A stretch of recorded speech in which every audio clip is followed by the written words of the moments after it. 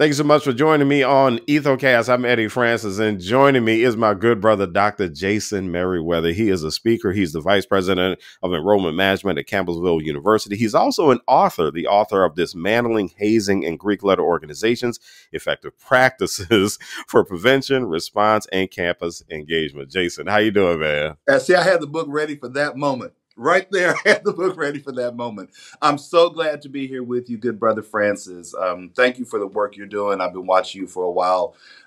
You've done everything from shine life on the MPAC community and the Greek life community at large. And you've also shined so much light on HBCUs. And, I spent 10 years at FIST, so a lot of HBCU love there. So thank you for the work you're doing, brother. I'm glad to be on with you. And A506. A506. Check is in the mail, Fred. All right. So, Hazing Prevention Week, man. Hazing Prevention Week, a big week every single year, not in just the Greek community, but when it comes to the university community and the high school community as well. From a 30,000 foot view, you're someone who talks about hazing all the time. You are very busy during Hazing Prevention Week. What do you see right now as far as the state of hazing incidents? And let's keep it within the Greek community. What are you seeing right now from a 30,000 foot view? Well, unfortunately, there's so much to go around in the Greek letter organization community that we can spend plenty of time later talking about outside because there's far too much happening in the community. So if you think about it this way, I keep my Google settings pretty much every way from Genesis to Revelation to capture anything that happens about hazing at high school and in athletics and, of course, in FSL. If I get 4 in a day, one may be outside of FSL or 2 may be outside of FSL, but literally every day, 365 days a year, I don't even think Christmas is taken off, that I don't receive something regarding hazing in a Greek letter organization. And that is really disturbing. It's really frightening. But if you look at a lot of the names and the faces that are out there, you're seeing these lawsuits go on now. You're seeing more and more criminal charges. You're seeing families take such a strong voice in what has happened to their loved ones. Right now, even if you look at the fact that I think it's A&E is doing a special on the horrific injuries to Danny Santulli. You see Timothy Piazza's name. I can go to a university and, and I'm good friends with Jim and Evelyn, Tim's parents. God bless both of them for the work that they're doing. But I can put Tim's face up now and it's known, and thank the family for that. I can put Stone Folse's face up. And again, shout out to Corey and Sherry, his parents, and DJ, who is my absolute dear friend and sister, his aunt. And, the families have done so much work that now the faces of the people who've been harmed. If you look, if I put Max Groover's face up, people see and know that they know Colin Wynn, they know George DeSundis. And I'm saying that to say that is what's changing, is that there's more of a face versus just a passing of the news cycle. But at the same time, concurrently, in the FSL community, what can also happen, Frat, is that in that same news cycle, as it passes, we can also forget, because there are many names and faces that are not seen and not always out there. I had a chance to sit with Leanne Koliak at the Hazing Prevention Summit in Indianapolis last year, and talk with her. And, it's just really amazing to me seeing her on campus and doing the work that she's doing, and to keep that conversation alive. So I do think that the role of the families, and again, I hate all the fact that they've gone through these tragedies and had these unnecessary losses or this unnecessary violence, and to have those things happen. But at the same time, you're seeing the families who are getting out there, who are making us remember what has happened. to these young people. And so if you think about what's going on sort of from that context, and again, and forgive me, let me make sure I call Harrison Kowiak's name too. I mentioned his mom. But is we look at what's happening right now, there's more conversation that there's ever been than there's ever been about what's wrong. But concurrently, the hidden harms are deeper and deeper and deeper than ever. And that's what's frightening right now, is that it just seems that people go deeper. There's also this perception that, oh, MPHC is this violent, vicious hazing. They're doing all this violent, vicious stuff, and we've had deaths. And it's really crazy what we've had in MPAC. But if you look at the abundance of what's happening right now, particularly in IFC, well, there's this perception of drinking, boys will be boys. And right now, I'm most worried about the court system. And I mentioned DJ Williams earlier. I was on her podcast, and we talked about the people who perpetrated the hazing acts that led to Stone Folt's death at Bowling Green State. If you look at what happened with them, Frat, 21 days, 14 days, 18 days in jail, suspended sentences. And and understand that wouldn't have happened without the Foltz family fighting and showing up every day in state legislation, calling the governor, working with the president at Bowling Green State. It wouldn't have happened if they didn't show up to court every day. However, that's still not enough. If the courts can look at that family and still say, well, someone is dead, but because my thing is this: if you rob a bank and you kill a teller while you're trying to get out of the bank, well, you're likely going to get a life sentence in prison if the court system does its job. But hazing death is still not, I believe, seen by the courts is problematic. So I think that has to happen. And so people are still dying. There's still tremendous risk. And I think that we have to get past this notion of, oh, boys will be boys, because we are seeing more people charged than ever. The sentences aren't quite as strong as they should be, but we are seeing more attention and more of a spotlight. And I think that's in large thanks to the families, because if the universities could get it right, we would have. Yeah. Yeah. Speaking of the universities, you encourage Greeks, you encourage advisors and university administrators to adopt preventative approaches to anti-hazing education and policies. What does that look like? Wow. Glad to have this conversation. Okay. Now you're going to make me nerd out. So, okay. I think that we have to have early and honest conversations. Preventative is a big scholarly word and it looks pretty, but let's break it down a little bit. One of the things I've been telling universities for years is that orientation. We need to talk about hazing at orientation. Yes, we want people to pay their bill and register for classes. That's right. We want people to get their FAFSA so we can pull the money down and draw it down and put it on their bill and give them the refund check. We want them to know where to buy books. We want them to know where their res hall is, where they're going to be sleeping. That's important. However, it's a great time to talk about hazing and to talk about the risk in FSL and beyond. Why do we do that? Well, you've got parents here and you've got a captive audience. Institutions are often afraid to do that. Yeah, you may have fun, you may have the bounce house and all that, but we've got to have those conversations early. Let's be real about why.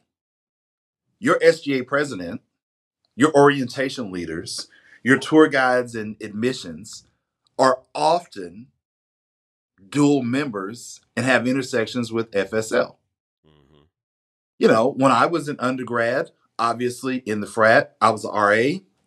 I was a senator for student government, I think, for a year or so. I think I did that. Did I do that? Yeah, I think I did that. I did something with student government or another. I don't know. I know I didn't win.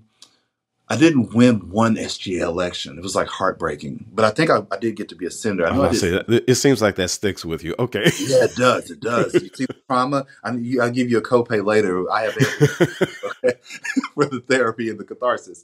But seriously, I was a tour guide. I worked in the orientation office. I was an RA. I was involved in intramurals. I did all this stuff. And if you're playing, ultimate frisbee, and I had a heck of a throw in ultimate frisbee. If you're doing that and you've got on your frat shirt and you're at the table doing the tabling, and you maybe they say, oh, you can't wear your letters, or you're going to slip on the pen. You're still going to talk about it. So we're working you early. The Greeks are working these kids early. And while there are different stages where some organizations you can join as a freshman, some not, you're seeing more and more universities say, well, you got to wait a semester. You can't join in the fall. You got to wait till spring to rush or do intake, right? Well, if we're in there and we're talking to you and we're already working you to say that, it's okay. I know people are going to say this and that. And we don't talk about hazing till Hazing Prevention Week at the end of September. And these students have had you since July to work you. We've lost. Yeah, and they're already getting involved in Rush, and they're Boom. already, and from outside of FSL, you already have the ones who've gone through band training or band camps. You have the athletes who've been in camps, and yeah. All of the above. So institutions have to do that early. I think the place for me in preventive education is really in the peer intervention conversation. And so in, I think, the blue book, the Greek University book, my chapter is on, ta-da, it's on peer education and intervention, a viable tool to present hazing. We use that conversation, and it's also in this book as well. We use that conversation to frame what it looks like to actually teach the students how to check themselves, because that's where the real work is. So if we go back to Alan Berkowitz, in the early 2000s, he created a really strong model to combat sexual assault in frat houses, where essentially you would say, you see someone trying to slip someone in someone's drink. Yo, we don't do that in this house. What are you doing? Like, stop. We're not doing that. You see someone trying to get a young lady that's intoxicated behind the frat house or upstairs. No, brother, we don't do that in this house. What are you doing? That's not our community. And checking bad behavior that way is a great preventative tool. And so I took Berkowitz's model and restructured it to focus on hazing prevention. And so a lot of the work I do on campuses, and I'll be talking about that when I am visiting schools during Greek University or during Hazing Week this fall on behalf of Greek University, it's really that deep conversation into how do you check this behavior, role play, engagement, encouraging and challenging chapters to talk about this during their chapter meetings, like actually putting it on an agenda and having a functional conversation about hazing and what does it mean versus what it does. Because I know a lot of people who are hazed who are horrible sisters and horrible brothers in their organizations. Right. Yep. And I know that we try to stigmatize that you can't be a good sister or brother if you haven't been hazed. But in fact, I know a lot of people who weren't hazed who work harder for the organization than people who got the hell beat out of them and or beat the hell out of someone. I had this conversation with our frat brothers, and at one convention, and I kind of held court with a group of undergrad brothers, and I said, listen, man, I've been at the time I had been in almost 30 years. I'm like, listen, I'm almost 30 years in. I'm here to tell you right now, all the stuff that you've heard about, you have to go hard and and you have to earn it. That's great. But when you cross that line in the hazing, there are no guarantees whatsoever. Exactly. I know people who, as we say in the Divine Nine, who are quote unquote paper, who have just outworked everybody in a chapter. Everybody. And pay their dues. And stayed active for I don't know how long. But then you have the ones who said, nah, I was made right. And you can't find them. You can't find them. The thing. Say it again. And in my world, which is the same as yours, you have these conversations. And for me, okay, have you paid dues? Can you actually vote at a convention? And I was hazed. I don't deny that I was hazed. I'm always a little short on details because I don't ever want to come up in a deposition. But I was hazed, right? And I'm always honest with people that in undergrad, I hazed people. And when I go back and look at that, I'm like, oh my God, what was I doing? And I tell people that the story behind why I stopped hazing and just how dumb I was and the level of risk I was taking for myself. I was a parent young, and I was like, oh, I can't do this. This is stupid. And so I'm giving you that context to say, and really it took an older, wiser fraternity brother to pull me to the side and talk to me. His name was William Bonds. And I can't use all the words that he used with me on the family podcast, but he did sort of, the two greatest conversations I've had with someone to guide me are the lady in my church who guided me up the aisle when it was time to get saved and baptized. And then William Bonds guided me up the aisle about this hazing thing. And I'm saying that Yeah. to say, seriously, there's just a lot of respect for him because he helped me look at like life afterward. And so when we have those conversations with undergrad, we have to understand that schools have to talk about this. And we also have to engage the organizations. I tell every VP I know, Elizabeth Allen does a lot of research on commitment for presidents and vice presidents. And she and I have done some research together. And, I tell Elizabeth, she's kind of like the Jay-Z of the hazing game, right? She's testified before Congress. She's just done incredible and powerful work. And the thing that we talk about in this commitment stuff that she really does, and it's just been nice to let me write with her a couple of times, is VPs and FSL leaders, we can't just know nationals numbers when there's a crisis Right. and we're calling after the fact. We have to have constant relationship and talk to people. So the other thing, preventative, I encourage and demand and write about this in the book as well, and have implemented this on my own campuses, that there has to be participation prior to rush or intake from nationals or an NPAC grad chapter leaders and nationals, so that they're hands on this process. I also think that universities, like I was at Mercer University, and they required every person who is interested in FSL to come to the session on hazing prevention. I spoke at Langston University. They did the exact same thing. And you see those kind of conversations happening where we're just putting the education in a little bit earlier and a little bit sooner. But I think it has to start with orientation. There has to be engagement.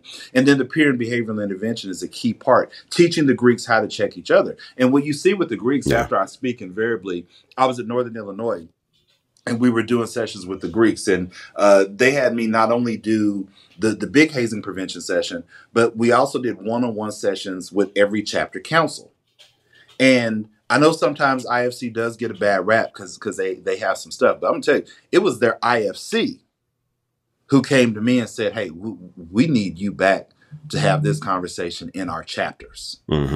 But what I also loved is that the advisors were present with the undergrads when we were having those conversations. The multicultural Greeks, often we sort of leave multicultural groups out in the cold, and I think that's another key part of prevention. Because I was when I was in California, and my dean of students, she's a VP now, Ebony Ford Turnbow. So Dr. Ford Turnbow, she was my dean of students there. So we get invited to the LTA, Lambda Theta Alpha sorority, what do they call it? New member introduction. So I'm thinking, oh, they're gonna come out and do this thing. So I should have caught something when the flag was whatever year they were founded. Like the start time was like 7:12 or 7:09 or something like that. And I should have caught something then, right? So we come in here, and they come in marching. They did evict us so well, I spit it with them in my head. Right? I was like, whoa, what's going on here? And so we also have to be cautious with how we include our multicultural Greeks in education too, because there's this assumption that, oh, they're young, they don't have a history, but multicultural Greeks actually do have a rich history and a rich support system. But sometimes if you're a multicultural group and you're way out in Montana and you're all by yourself, you just may not have anyone close. So it's really incumbent upon the universities to keep them in. And then the last thing, and I know I've talked a lot on this, is the way we support our FSL leaders. Because there's no one set up for failure on a campus more than a person who is maybe 24 years old, 25, just got out of grad school. They were maybe in an FSL chapter, maybe had a grad assistantship somewhere. And then we throw them in this job on campus and we say, hey, you're now responsible for 28 chapters with 3,000 people. You've got to manage all the councils. You've got to keep up with the programming, the volunteer service, the philanthropy, all the paperwork, every party, every event, make sure the houses are managed. And by the way, you have to manage hazing. Where's that? How's that working? I actually just saw this at a university. I just saw it, and I was talking to the advisor, and then afterwards, I just walked. After I finished talking to him, I just shook my head and went, "He is so overwhelmed. Hmm. He And is we burn them so," out. and I felt horrible for him, horrible. And I was sitting there thinking he's going to get burned out. The views expressed on Ethocast do not necessarily reflect the views of the hosts, guests, or any entities with which this podcast's participants are affiliated. Questions, comments, email eddie@eddiefrancis.com. You're listening to Ethocast. I'm Eddie Francis. We're talking to Dr. Jason Meriwether, and Hazing Prevention Week is upon us, September 23rd to 27th. So I wanted to find out, a long time ago, I talked to a couple of psychologists who are both Greek, and Mhm. I wanted to find out from them what their thoughts were about what goes through the mind of somebody who is going to commit an act of hazing. Hmm. To you, what are some of the indicators that people might be able to catch? Well, this is really a timely question. And, you know, when you kind of gave me some ideas of what we're going to talk about, I was excited about this question. So, Dr. Emily Perlow and Dr. Brian Joyce are conducting top notch research on motivation for hazing. And they acknowledge they're standing on the shoulders of some other folks.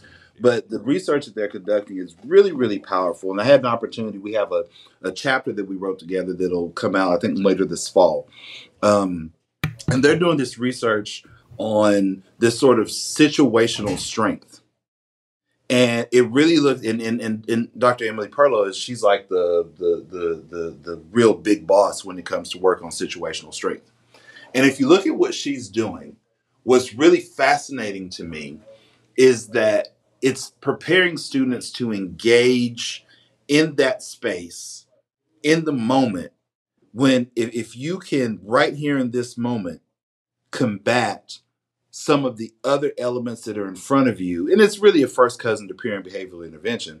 But really understanding the motivations allows you to leverage this modeling concept of situational strength. So I think it's just great, groundbreaking research, and I think we're going to see more and more of that context.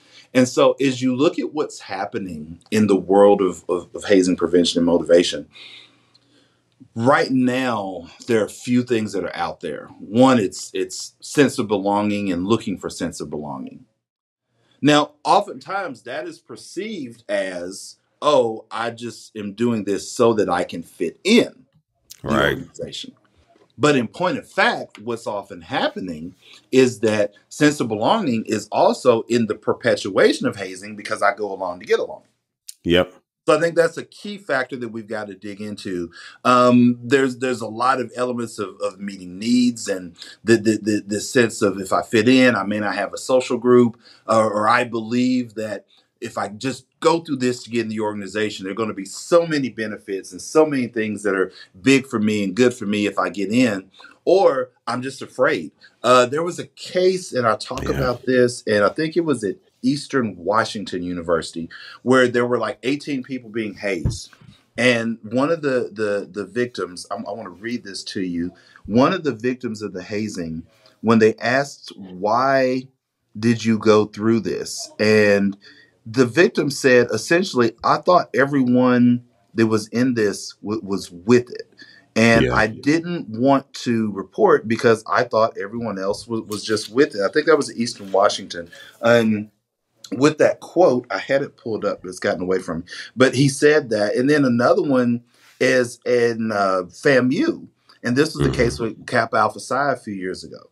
And Hmm. this is one where Michael Morton, who was 23, a grown man, and he and Jason Harris, who's 25, another grown man, were hazing Marcus Jones, who was 19 or 20 years old, to become a Kappa. And the judge gave them 2 years at the time. And this is what she said. This is the circuit court judge. She said the rationale behind imposing the 2 year sentence on both members was, I want to save the victims who will quietly go along because they want to belong.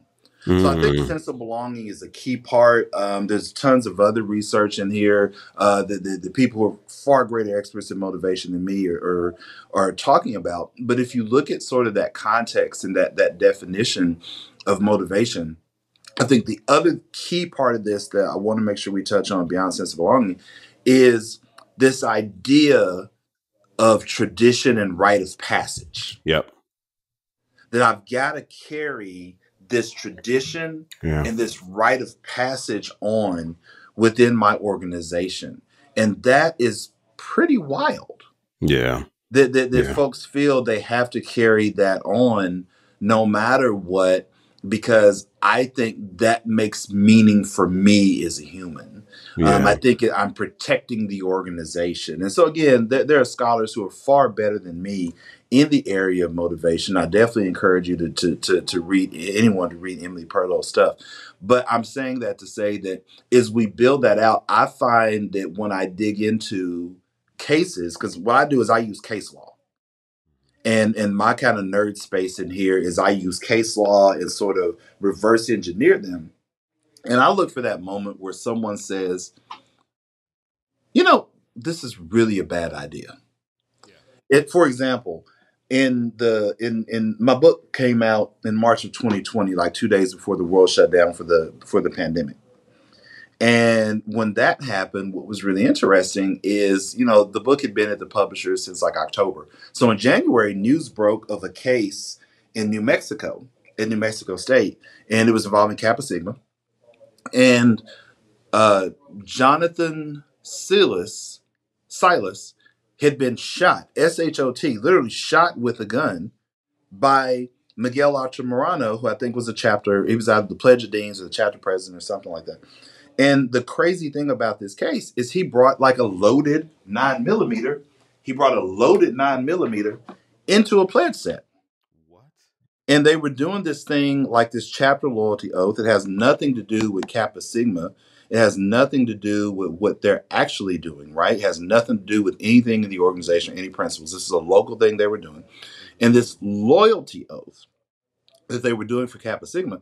So I see this. So I call the publisher like, hey, I got to open the book back up. I got to put this in the book. And they're like, oh, you can't do that. It'll be late. Oh, we're going to have to figure something out because I can't have this happen and write a book about hazing and this not be in the book. Yeah. Yeah. So it had to go in the book. So I'm giving you that context to say that as we sort of dig into this thing, I opened the book back up. We put it in there. And in my presentation, there's literally a picture of Jonathan Silas in a hospital bed. And it's in every presentation that I do.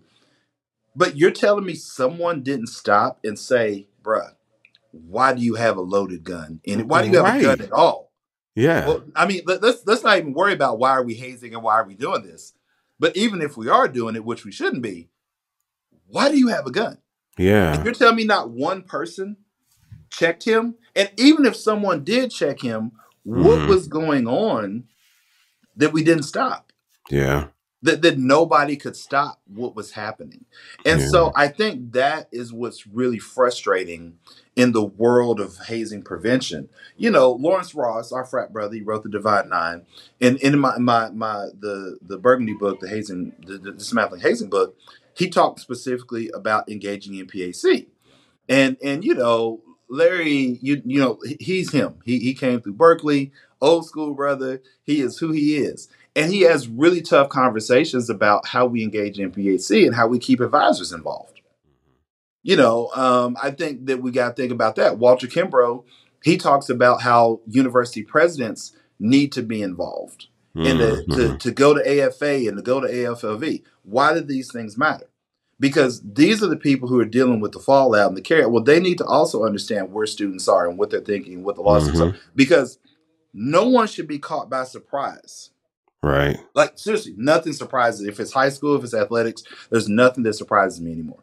When you Yeah. have people with 0.48 blood alcohol content levels and you have people with 0.51 blood alcohol content levels, we are still not familiar and aware enough about motivations. We're still not familiar and aware enough about just the context of what's happening in these organizations. And so I go back to that moment in my research of these cases that have gone to court, and I use that legal precedent to frame how schools should train people. Where am I going with all that? Essentially, somebody has to have the moment, frat, where we say, this is a bad idea. So that goes right back to the peer intervention. So my tool, tying this back to the motivation question, my tool to engage this is to prepare members to simply check other behaviors Hmm. and then hope someone else stands up and say, you know what, this is right. This is not who we are. This isn't what we should be doing. And Yeah. hopefully we can change behaviors that way. Yeah. I'm going to ask you one more question. I'm going to preface it by mentioning that I'm going to tease out this interview that I did years and years ago, the one I mentioned with two psychologists. I'm actually going to run that back on Ethocast, and I think I did this interview. Oh my goodness, it's got to be 12 years ago at this point, or maybe 11. And one of them, a frat brother of ours by the name of Von Eaglin, who's now Dr. Von Eaglin, he said Mm-hmm. something so interesting about what gets into the mind of somebody who is going to commit hazing. And he said, Mm-hmm.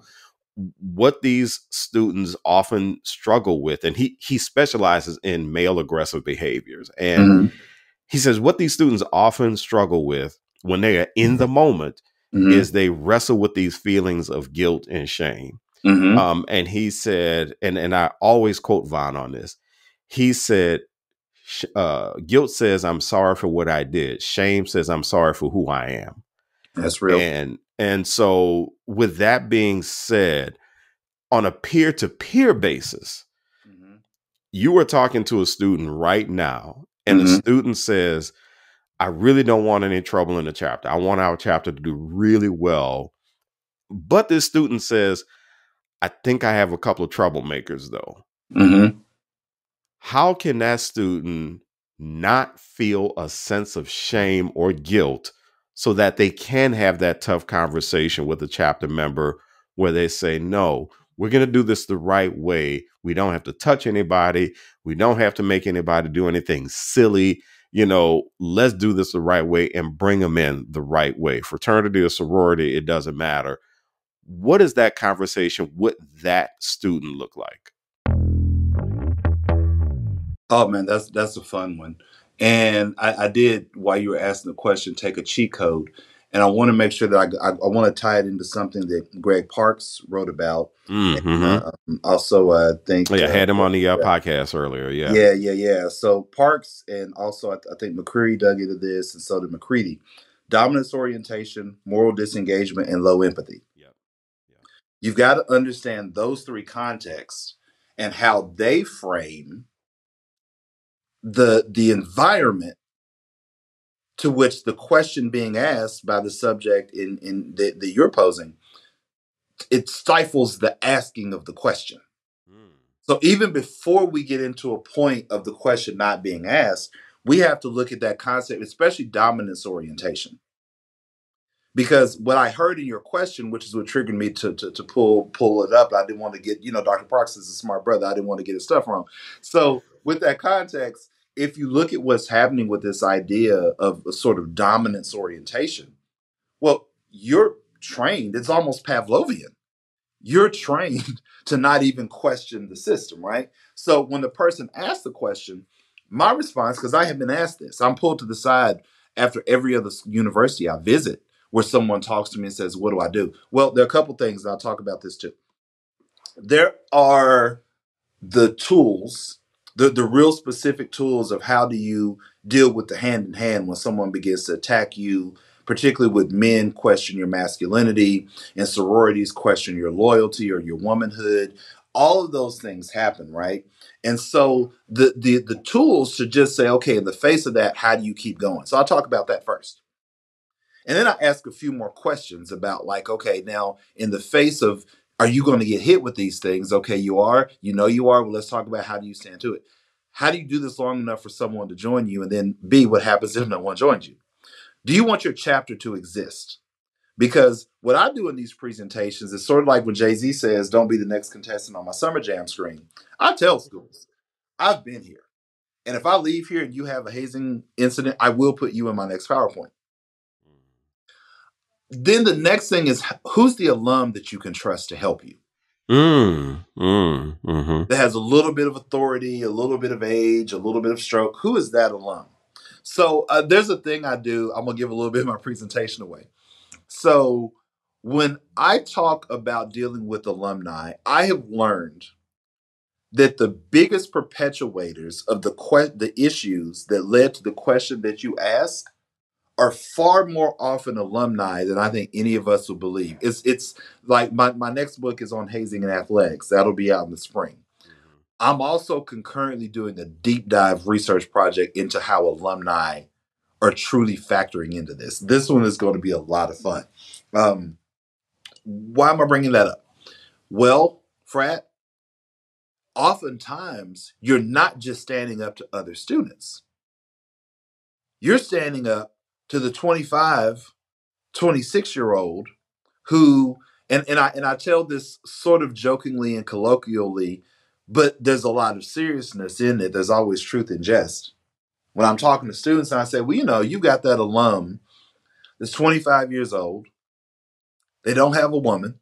They don't have a girlfriend. They're not married. They don't have a partner. They have nothing. They maybe didn't even graduate. They actually might not be an alum, Right. but they're all Right. back, Yeah. right? That's Yep. another one. And that's across organizations. That's not Yeah. just MPAC. That because listen, IFC really gets excited when I talk about that one. Mm-hmm. And so does MPC. So then they may or may not be an alum, but they're older. They might not even have a job. They show up on campus with a faded old T-shirt that's a little too tight. Can you not afford a new shirt? They cook the best barbecue. They're on the grill. And before you can even speak to a freshman, they're already there. And it's like, why are you in her face? Why are you in his face? What are you doing? And those are the ones whose identities are so solely constructed in the chapter, not even necessarily in the organization, but sometimes the organization, but even worse in the chapter. How do you fight that person? And so we have to talk about the engagement of other alumni. This is why the grad chapters have to be close. This is why nationals and the consultant models that IFC and MPC use, keeping those folks close, because you're going to need help to fight the adults who, you may legally be an adult, but you're still in college. But the ones who are out of college with or without degree, how do you fight them? So I go through tools on how to fight the alumni, because whenever I bring alumni up, it comes out over and over and over and over again that they are the ones who are fighting to keep this in, even if we want it out. If we decide as a chapter we want it out, the alumni will roll up on us like, what are you doing to my chapter? Don't you have a job? Right? Yeah. So I tell that story, and we talk about that and we have fun with it. So I'm just giving you that context to say that those are the things that we're dealing with in that engagement. So then once you get past the alumni, who do you trust in the school? Well, then comes the fear of, well, I don't want to be responsible for my chapter getting snatched. Yeah. I don't want to get other people in trouble. Yeah, but you don't want someone to die. So this idea that I talk about of life versus tradition, because we are now playing with lives. We are now playing with lives. And so I give you that context to say that all of those are tools and conversations that we talk about. And then it can get deeper based on what's happening in the chapter. I was at a school in Georgia. And even though what happened with Max Gruver happened at LSU, he was from Georgia. So I was at a school in Georgia that wasn't too far from where he grew up. So there were people who knew him. So when I brought him up, they come to me and they're like, I knew him. I went to high school with him. Mm. I don't want that in my chapter. My chapter, I feel like some of those same things are happening. And so that's the kind of stuff that we have to really unpack. And I think it's also helping folks know you're actually not alone in wanting to save your chapter. Yeah. Yeah. How do we keep you strong? And saving the chapter looks different. To some people, saving the chapter means perpetuating the hazing, the harm, and the violence, and the drinking, which is also violence because people are dying. So it's digging into those elements, but it goes back to how do we fight the very culture that prevents a young student, woman or man, or whoever's in this organization from asking, how do I check the bad behavior? Yeah. So it's getting them to be sort of not alone in that process. And that's really, really difficult. But often real time, that's where it goes. And if I can convince someone, one time I was at a school, I won't say the state of the location because I don't want you to like trace where I've been and give that school away. But once I had someone talk to me about something that was happening, and it took me an hour to convince them to talk to the dean of students. Mm. And they Yeah. wanted to, but they were so afraid of what would happen to them, rightfully so. They were not cowards. They were afraid, like literally, someone might hurt me. Yeah. Mm-hmm. And Mm-hmm. so that it goes back to that idea of the dominance orientation that happens in sororities and fraternities. Yeah. Dr. Jason Meriwether, he is a speaker, also author of Dismantling Hazing and Greek Letter Organizations, Effective Practices for Prevention, Response, and Campus Engagement. Man, thank you so much for a great conversation. Brother, thank you for having me, Frat. I'm really grateful. As I said in the beginning, you've been doing great work for a long time. I'm really honored to be a part of it. I wish everyone a lot of great, healthy conversations. There are incredible people doing this. I'm clearly not the only one. I always try to throw shout outs to other researchers and scholars and speakers, and most of all, to honor and acknowledge the parents who are doing this work. But it's just really critical and important to me that no matter who you bring to your campus to work with student athletes, if it's to your high school, if it's working with your band or student orgs. I went to Ohio State and they had all their Greeks, all their student athletes, even the football team and the band, all in the big room going through. Taking it seriously at that level is huge. And so for me, no matter who your speaker is, although I'm glad to be going the places I'm going, no matter who your speaker is, I think it's really critical that you just follow up with those conversations. Don't let this. It's like my pastor used to say growing up in Guthrie, Kentucky. Jesus done came and went and you missed the Holy Ghost, right? Don't let a speaker come to your campus, give you all this information, especially if it's a family or a parent talking to you, and then they're gone and you go back to business as usual. Take the information seriously. If it's this fall, I'm going to be at Jacksonville University, Millersville University, Bucknell. Spent a lot of time in Pennsylvania, Johns Hopkins. I think I'm going to Henderson State. I'm going to University of Tennessee at some point. A lot of great stuff happening. If I left you out, my agent will get me for that, but I didn't mean to. But those are just the places I'm thinking of because I just looked at my flights recently. But for the places I go, what I try to leave with them, and if you bring me to your campus, what I'll try to leave with you is the same thing that other speakers will try to leave as well. And it's really simple.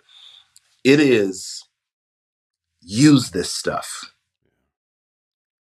Whether you think we're entertaining or not, whether we trigger your emotions and you're sad or it's really deep for you, use the information we're giving you.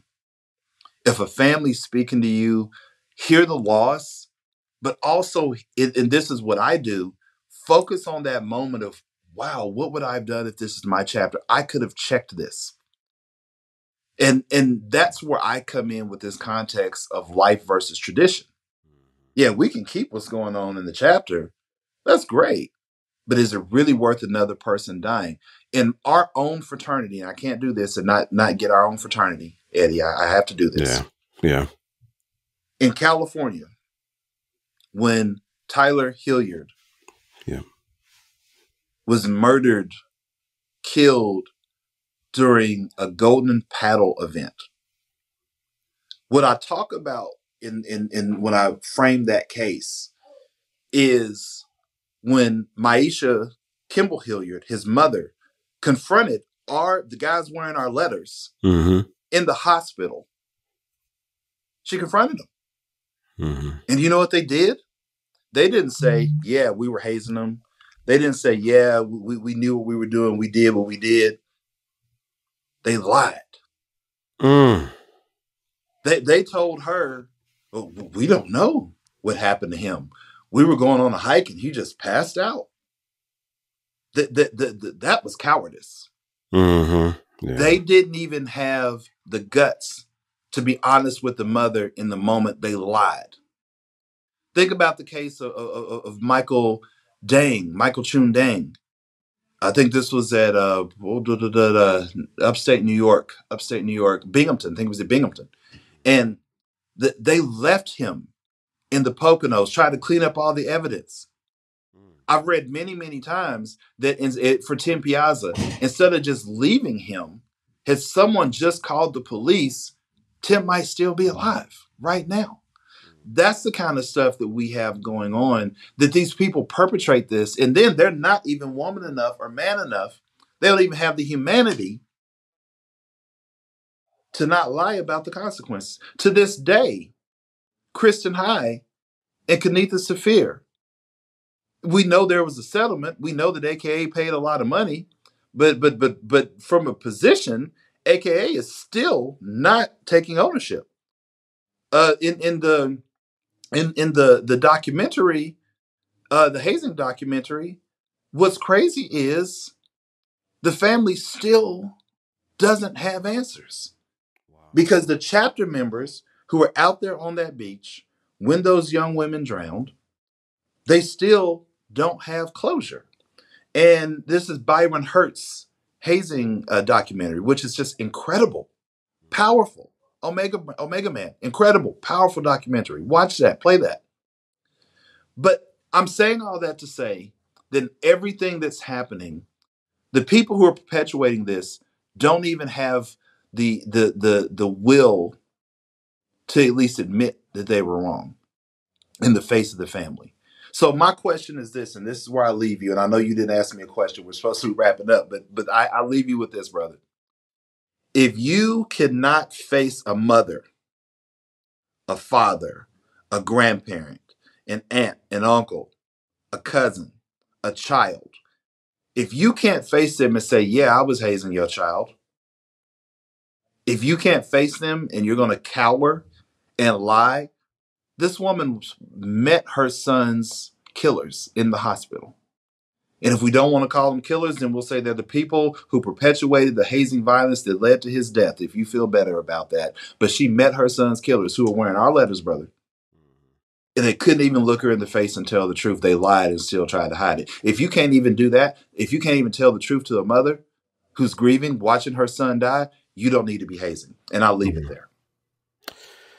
Jason, man, thank you so much for the work you're doing. And honestly, thank you so much for the passion that you have for talking about this. And I really appreciate you, man. Thank you for joining me on Ethocast. Thank you, Frat Brother. Glad to be here.